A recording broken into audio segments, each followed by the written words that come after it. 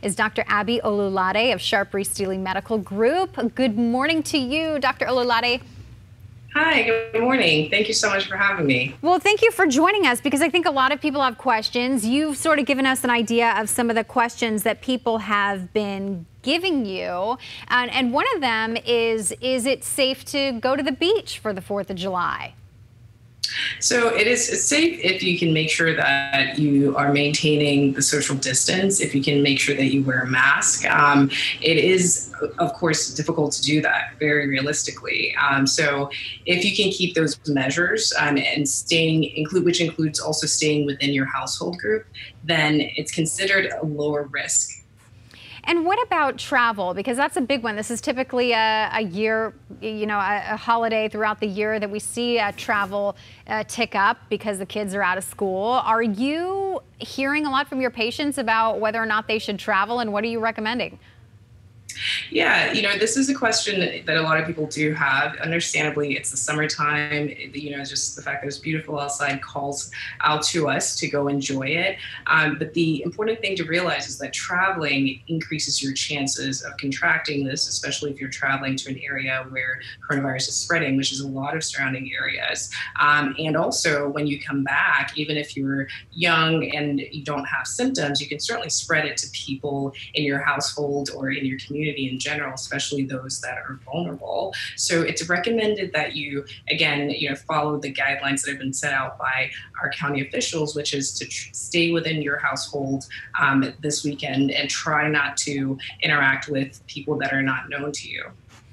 What about pools? We heard from the CDC on pools and whether or not a virus can spread within a pool. What are you telling patients as far as that goes? So there's no evidence that the virus is transmitted through water at this time. So, just by swimming in general, there's no evidence that you will contract it that way. But again, when you are at a pool and you're around other people, there's large respiratory droplets from talking, even breathing, and if you're at the pool and enjoying a cocktail and those measures that we talk about start to break down where you forget to put your mask on, then that's really where the risk lies. Yeah. I know there's a growing concern out there that since a lot of the fireworks shows are shut down, more people are going to be doing the sparklers and doing their own fireworks. I know people have been hearing them going off in their neighborhoods. Is there talk about preparing for that and really having a surge of awareness for people as to the dangers of lighting your own fireworks? Yeah, I'm really, really glad that you asked this. That's, as with all your questions, such good questions.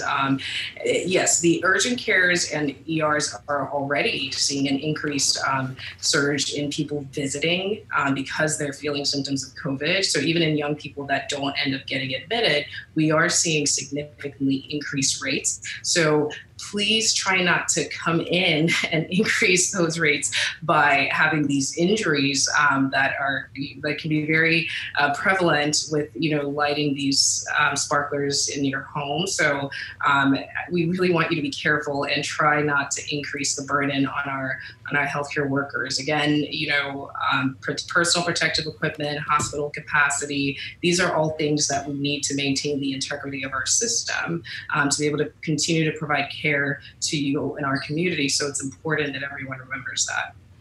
All right, Doctor, great safety tips. Appreciate it. Dr. Abby Olulade, thank you so much. Appreciate you joining us this morning.